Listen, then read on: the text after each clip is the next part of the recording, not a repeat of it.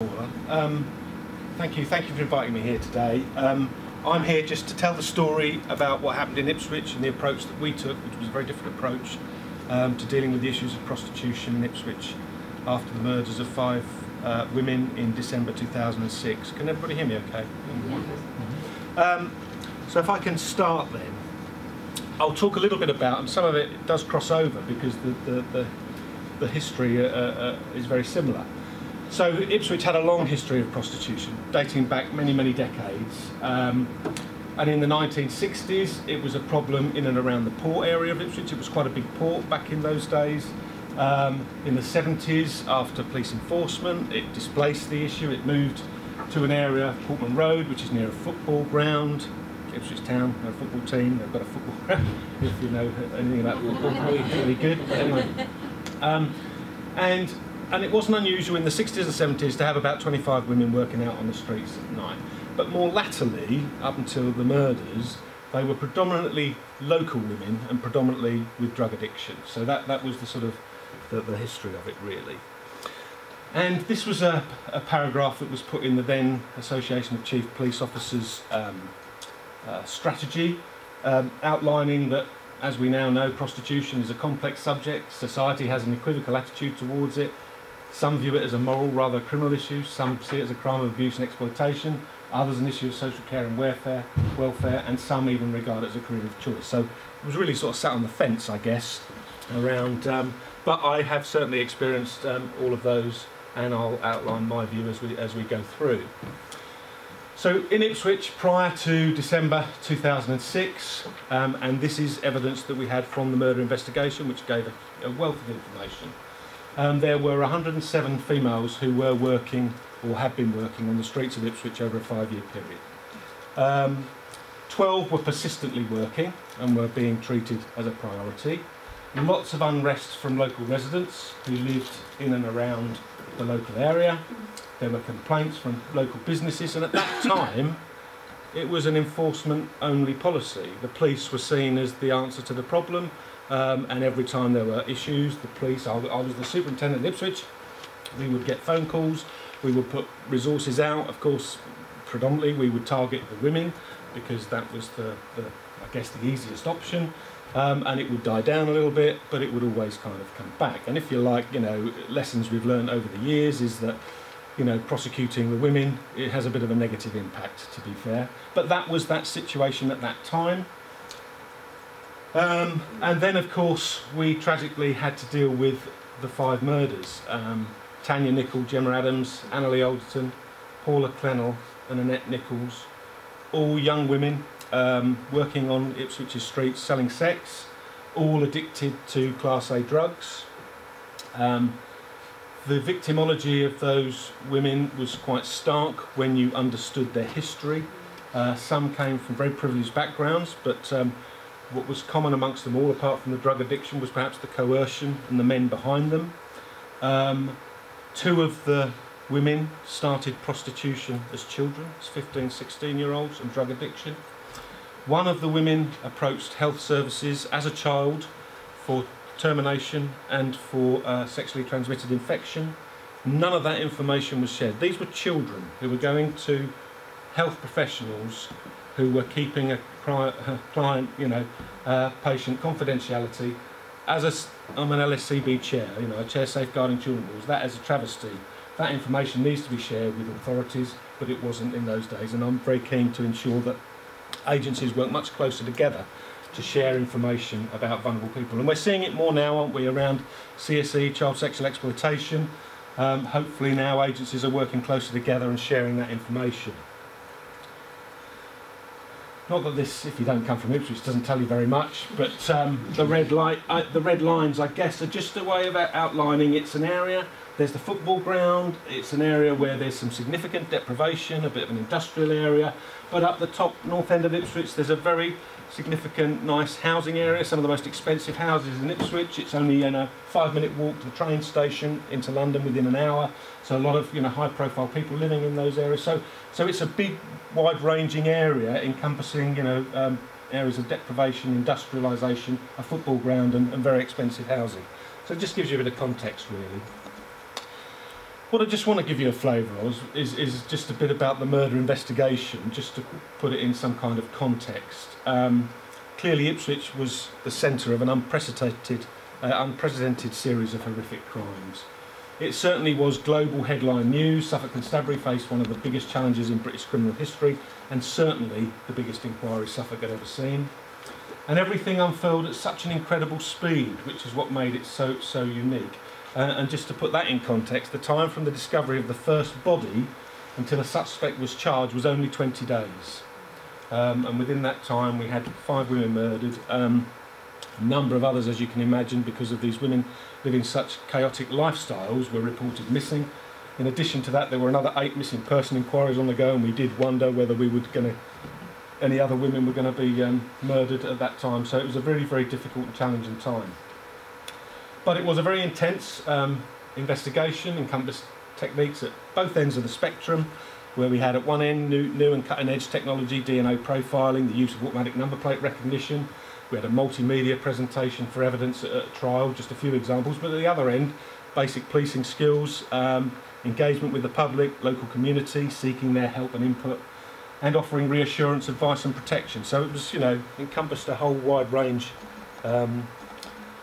of policing activity, and of course it was headline news across the country and globally, and the pressure on all of us at that time was huge. Just some facts and figures. Mutual aid was huge, which is, as a small force, Suffolk, one of the smallest forces in the country, we obviously had the capability. What we didn't have was the capacity for such an investigation. So 300 officers and staff from 40 different forces came to Suffolk. 176 searches, 13,000 hours, 7,500 CCTV related exhibits seized, 13,000 calls from the public, 65,000 documents, media requests from all over the world.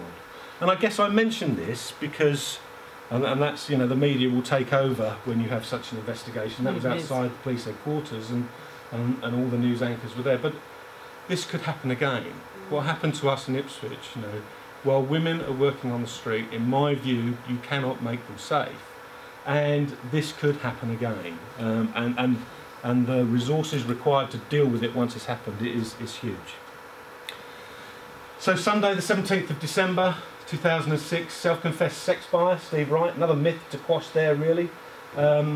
It's often said to me, well, the women need to have time to look at the men in the car and assess them, to make sure they're safe. And I've never known one tell me that they've held a sort of job interview for a punter. But actually, Steve Wright was a self-confessed sex buyer. The women felt safe with Steve Wright. He knew them, they knew him, and he's the one who goes on to murder them. Subsequently charged, he was convicted of all 5 murders, and is one of very few people in this country who is serving a whole life term. Which means he will die in prison. Okay, moving on to how we dealt with it then. As a response to Suma, as you can imagine, that was a big shock to Suffolk, a big shock to Ipswich. And a joint agency strategic group was formed. It was all the senior leaders, it was chief police officers, chief executives of the council and health service, the probation service, the primary care trust, the drug and alcohol action team, mental health partnership, and that group came up with an overarching strategic aim to remove prostitution from Ipswich. That was their aim, and that's a strategic aim that had never been achieved elsewhere. It was, and that was what was passed to me and a team to that was our job, if you like, to do that. And I remember a colleague saying at the time, blimey, they might as well give us global warming, it'll probably be easier. But actually, when you started to look at it, you needed to challenge these old-fashioned views. Prostitution has always been here, it's always going to be here, you can't do anything about it. Actually, you just needed to challenge that, and it gave us an opportunity to look at it in a totally different way. I think I've mentioned it earlier, but previous strategies had not really been effective, and maintaining the status quo was never going to be an option. And for me, it wasn't just a police problem. It's not a police problem, it's everybody's problem. It's only going to be work, you're only going to make an impact into it if you all work together with the same strategic objectives. It was also quite clear, and having worked in the police for over 30 years, I spent a long time as a detective sergeant on what was a vice squad in the 1980s, and the same women who were working on the streets, and some of them were still working you know, many years on when I became the superintendent, and it was quite clear that those punitive laws never worked for the women, and it, you know, particularly when, as you heard, some really emotive and moving stories from women who've been involved themselves. They didn't choose to do this, they were forced and coerced, and many of them were forced and coerced to go out and do that. And certainly my experience, you know, the women in Ipswich, as I said there, many were coerced, fueled by drugs, very often victims of assault, robbery and rape, and sadly 5 young women lost their lives there. So what I wanted to do was have a real, if you like, a blank piece of paper, new opportunity, new ways of working, effectively looking at other places, looking at the way they did it, and our overall emphasis was to tackle the demand but offer support to help women exit, and that was ultimately the aim. So we ended up writing a strategy, and there were 4 of us who sat down over a couple of weeks, because it was all pretty fast moving, and we identified sort of 5 key aims really. Identifying the problem, we created problem profiles, and we had some dedicated resources, but we had a murder investigation, and anybody who's been involved in it knows that it produces a wealth of information. You can understand who all the women are, who all the punters are, where they go, where the activity takes place. So we really spent a lot of time understanding what the problem was in Ipswich. Tackling the demand. I mean, we were going to come down really hard here on a zero tolerance enforcement for curb crawlers and men who buy sex. The clear message was that it's not okay for men to buy sex. Prevention. As I mentioned earlier, 2 of the women we knew had been in care homes, had been sexually exploited as children, had gone into prostitution as children, and we wanted to prevent the next generation entering prostitution. And therefore, back in 2006, and I know most areas, I'm sure it's all going on here now, identifying children at risk of child sexual exploitation, those who live particularly disproportionately affects young girls in care homes, associating with older boys, drug addiction, coming home with gifts and toys and mobile phones they wouldn't otherwise have. And we trained up a lot of frontline professionals, social workers, police officers, health professionals, and they referred in to us children who they felt were at risk. Developing routes out, again, sort of another major part of the strategy. We created a dedicated team. That was interesting in itself, actually, mainly because we were told, and this was an area that did give me some cause for concern, that the women would not talk to statutory services. You had to have the voluntary sector as your dedicated team. We didn't have a voluntary, so we had a health focused outreach service that was working. And it's interesting, we thought we were working in partnership before all of this, and actually the health outreach had a very different approach, and they wanted to go out on a Tuesday night, and if the police were seen, I'd get a phone call, what the hell were the police doing out on a Tuesday night? It's our night, you know, and they might have just been going to a job elsewhere. So there was no real joined up coordination. But we wanted to have a dedicated team, but all I could get was police officers, social workers, family practitioners, adult social workers, child social workers. And looking back now, it was fantastic. The women were happy to work with people who wanted to help them, and I think that's the key thing for me. Yep. And it didn't necessarily have to be a voluntary sector or whatever, but it's getting the right people in the team who wanted to work with and support the women. So of course, a lot of case management, a lot of coordination of services. I mean, and this was, you know, how were we going to be serious about this? You know, a lot of the women initially were sceptical of our approach. They thought, well, we want, for example, they wanted access to dentistry.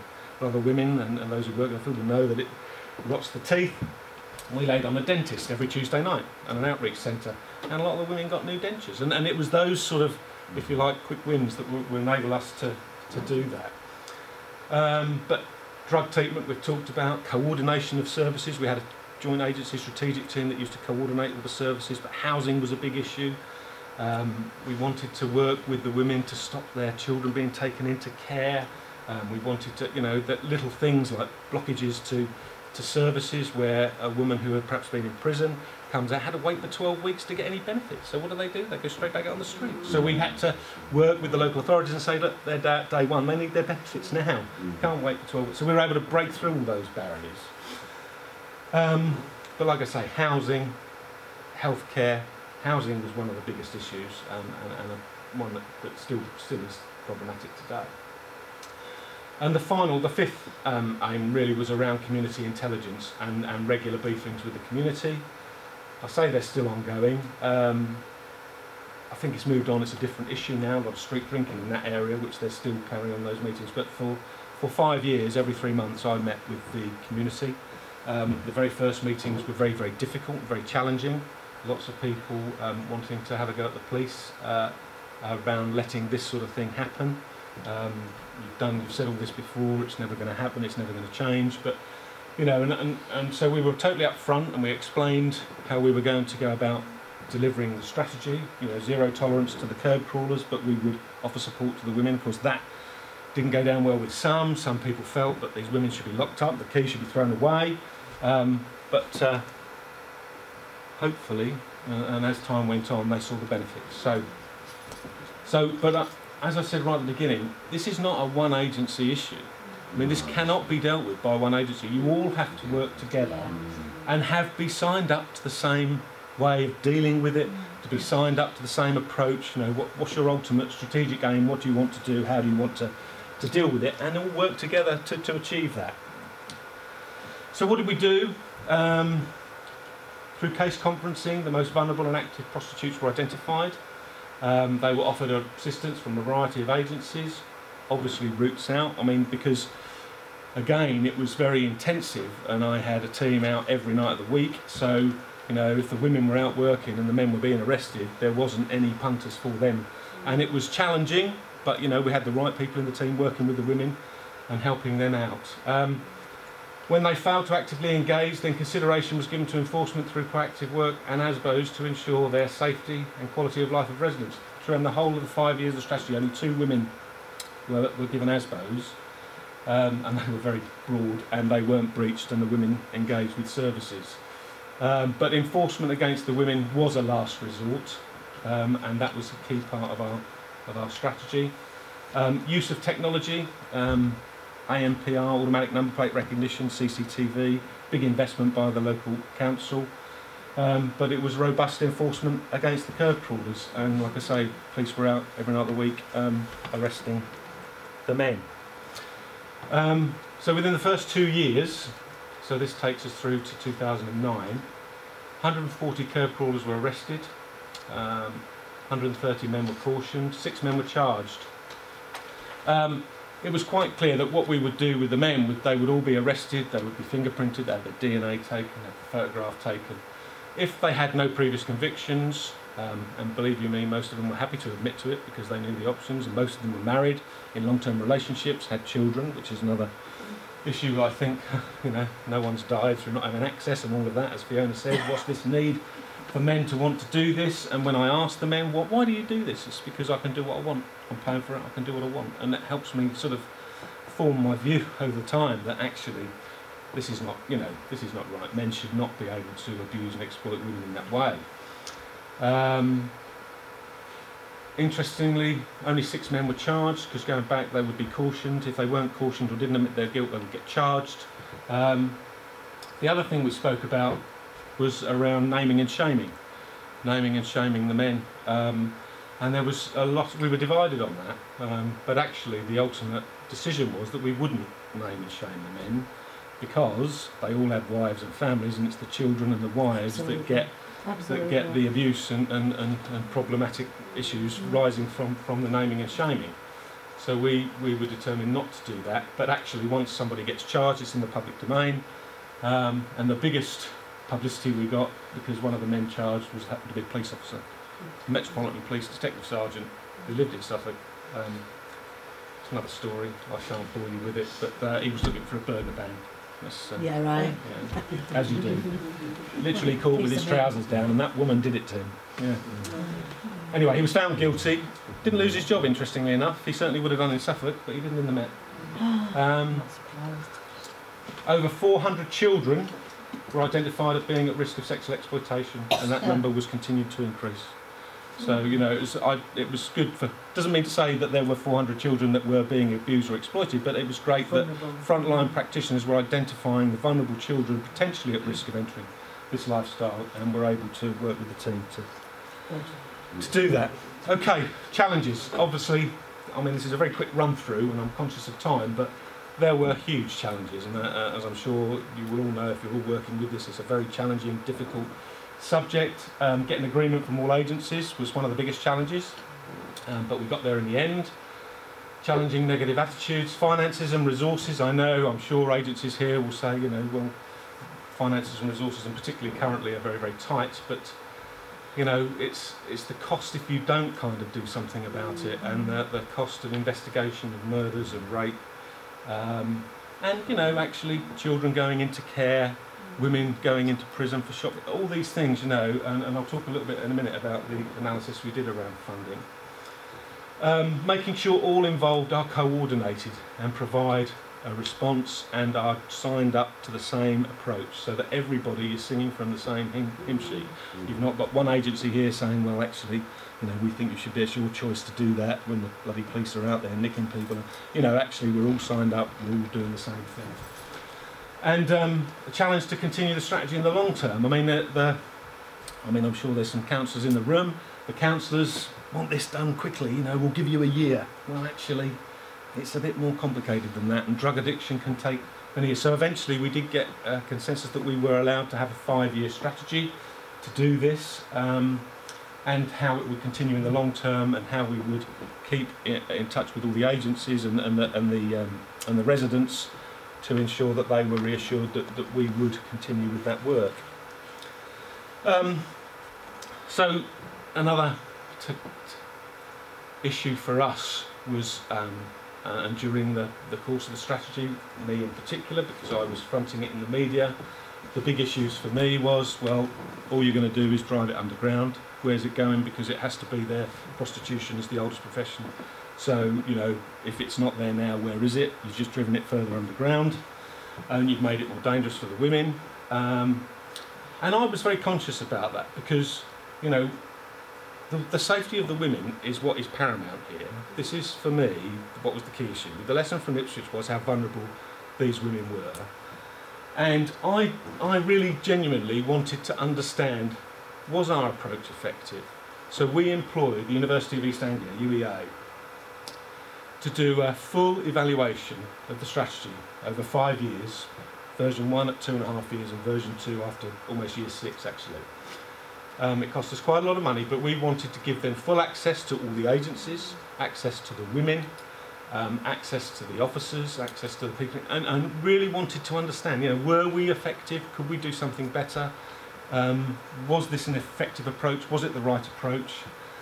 And ultimately, obviously, to cut a long story short, and these evaluations are quite weighty tomes, and they're available on the internet, but they did actually say, you have made a real impact and got rid of kerb crawling.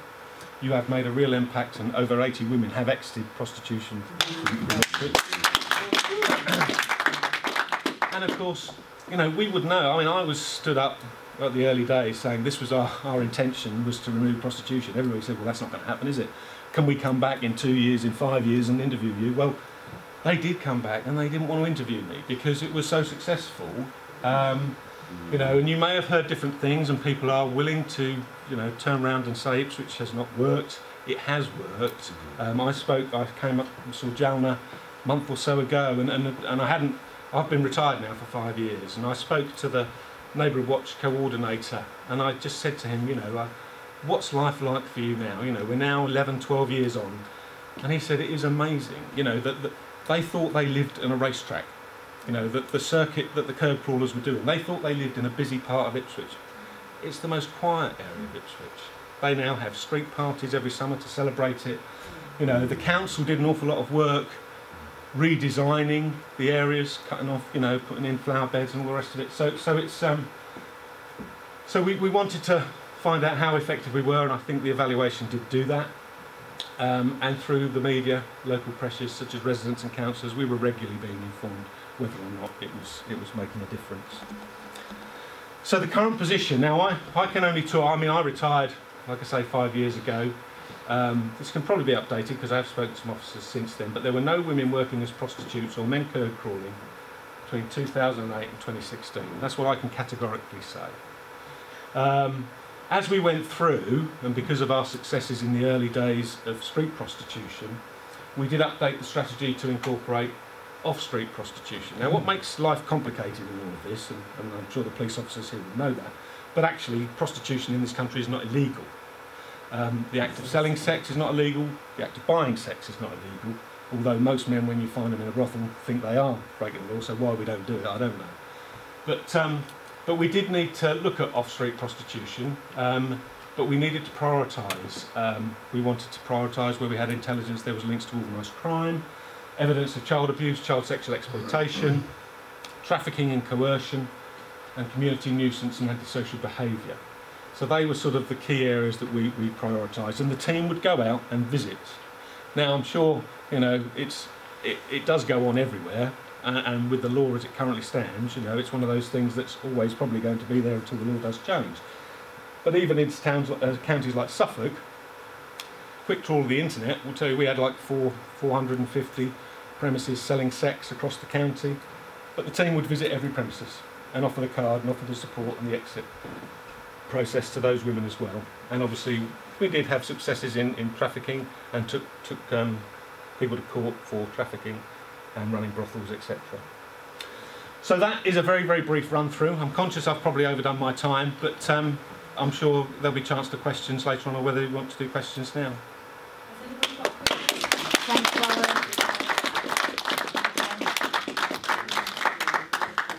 Has anybody got a quick question? Because we will be having questions for the speakers again at the end.